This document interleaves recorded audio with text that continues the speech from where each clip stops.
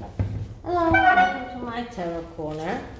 So before I start, please take a few moments to read my full disclaimer in the description box. This is a tarot reading. It is vibrational. It is open to interpretation.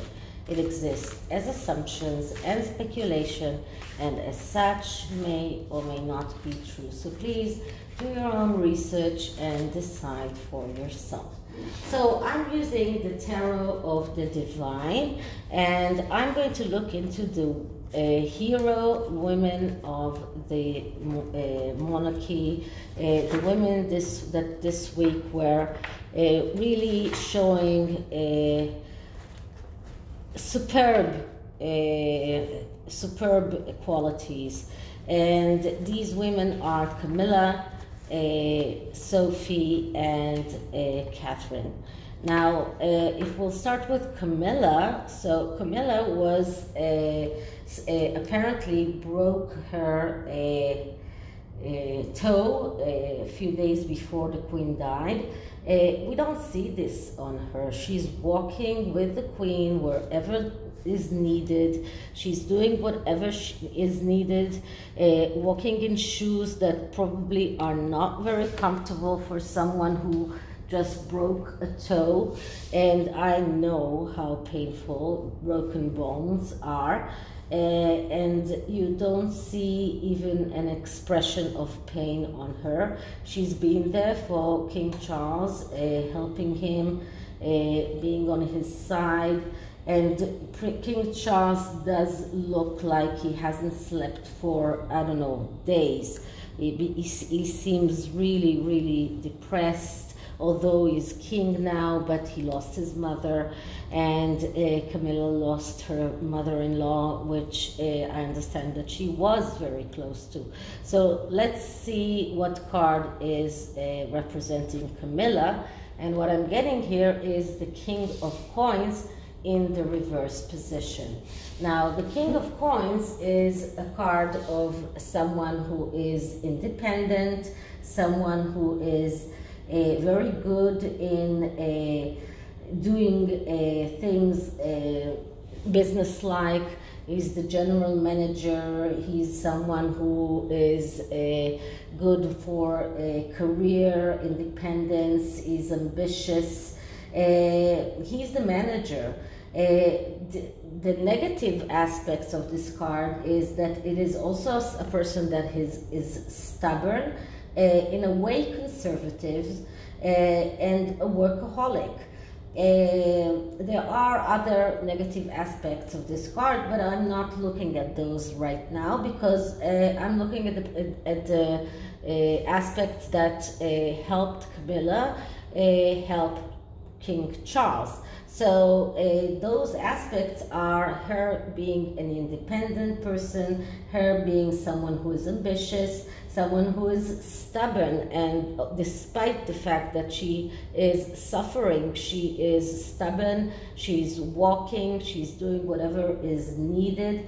It does show some kind of social hardships, and people it took a long time for people to warm into Camilla, and a lot of people are still not happy that Camilla is Queen Consort. So it does show that she has some kind of social hardships. And if we look at the card in the upright position, we can see that it is a turtle that is carrying almost the entire world on his back. So this is like someone who is carrying a big burden on top of his back, and someone who is slow in a way, because the King of Pentacles is not like the King of Wands, who is the initiator and very quick.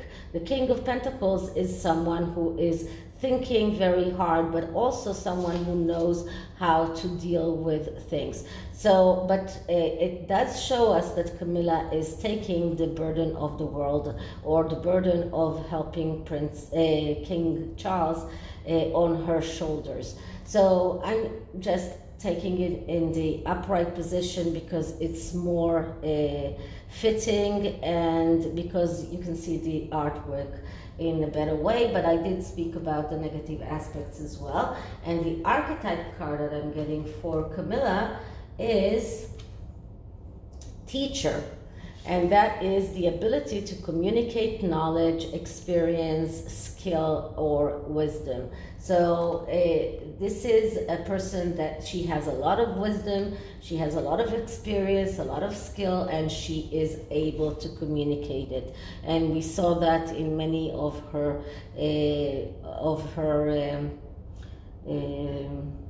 public appearances. Okay, now Sophie. Sophie was very, very attached to the queen. The queen was like a mother to her. She really was very much in a very good relationship with the queen. And despite all of that, she's putting her own grief aside, and she's there to be like a barrier between Meghan and Catherine that cannot stand being one in the vicinity of the other. So we see Sophie riding in a car with Meghan. We see her standing between Meghan and Catherine. So what is the card that actually represents her? And what I'm taking here is the Eight of Swords. Okay, so the Eight of Swords is a card of someone who is right now, and I'm talking only about right now. Right now, she is feeling shackled. And that is an emotional shackle, an emotional blockage. Right now, she feels that she's obligated to do things that she doesn't want to do.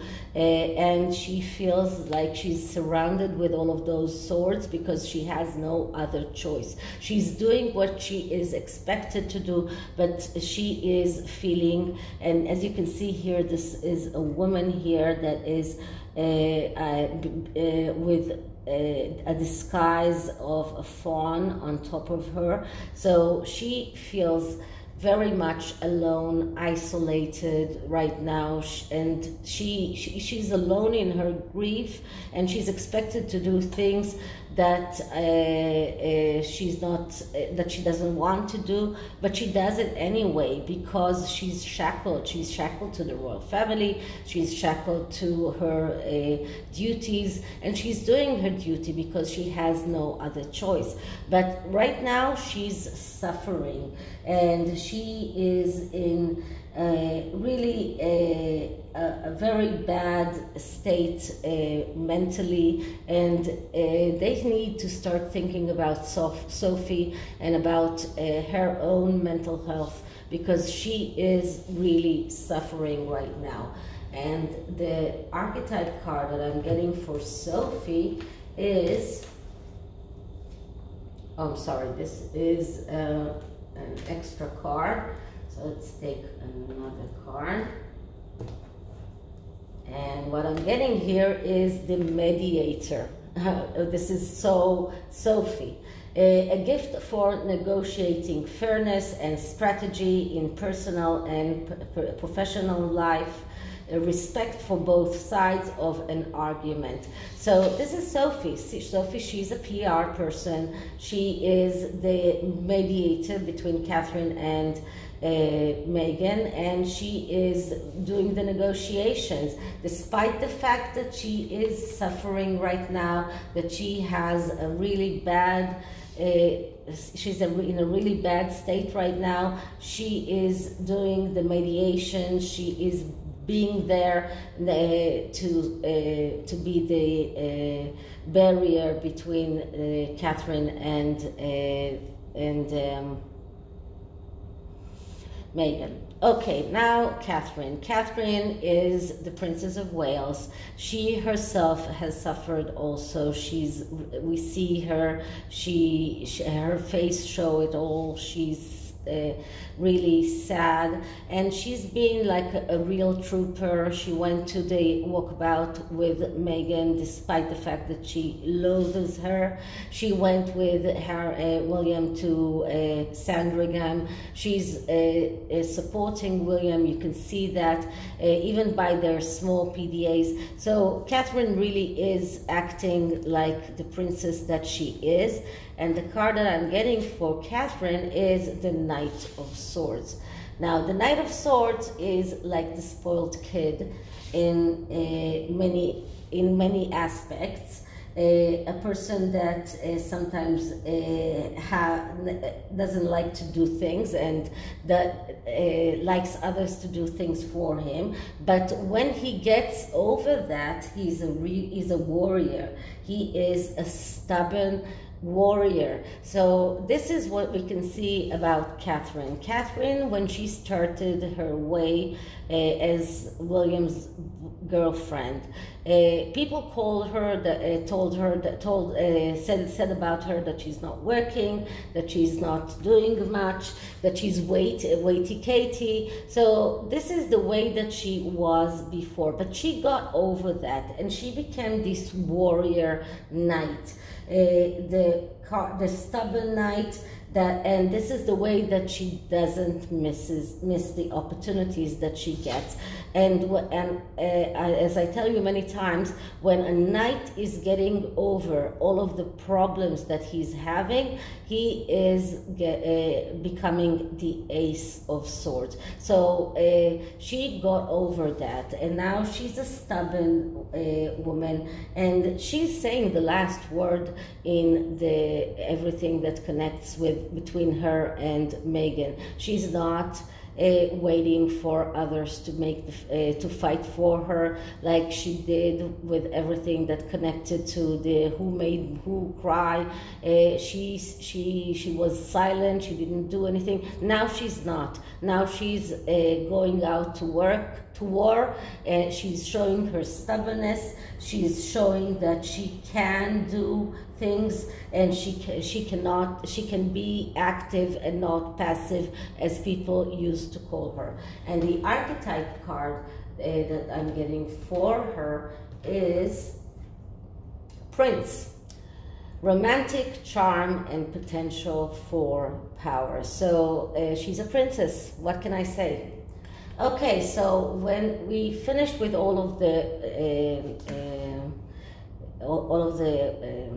positive women, I will take one card for Meghan as well, just to see what kind of card is representing Meghan as she is right now. And the card that I'm getting right now for her is the Eight of Wands. So she is feeling on the top of the world. She feels that she had this amazing chance. They arrived to the UK, and the Queen died, and now she's in the right place at the right time. Because if she wasn't in the UK at that time, I don't think that she would have made the travel. But as people said, and I saw an article about that, that she now is, someone said that they are afraid, that the royal family is afraid for Meghan because she was thrust back into the royal family. But she feels on the top of the world, and this is why there is a picture of her that I put on the thumbnail, where she is actually smiling under her nose. She's happy. She doesn't care about the king, the queen. She doesn't care about anyone else. She is happy because she got what she wanted, and she wanted to get more photo opportunities with the royal family. She wanted to to be in the center of everything, and this is exactly what is happening. Harry is getting to wear a military uniform. All of these are things that are just showing that she is amazing. She feels amazing. She is so happy that you cannot even imagine how happy she is. And the archetype card that I'm getting for her is, sorry, okay, you know what? I'm going to take this one. And this one is, first of all, in the upside down, so we'll need to look at the shadow attribute, but this is the addict. And this is a person that is compromising integrity and honesty, allows an addictive pattern to have authority over his inner spirit. So she's an addict, and because it came in the upside down, we're looking at the shadow attributes. And what can I say? More fitting than this, there is no way to say. So anyway, I hope that you liked it, and if you did, please like, subscribe, hit the notification bell, share the video, leave a comment, and I'll see you on the next one. Bye.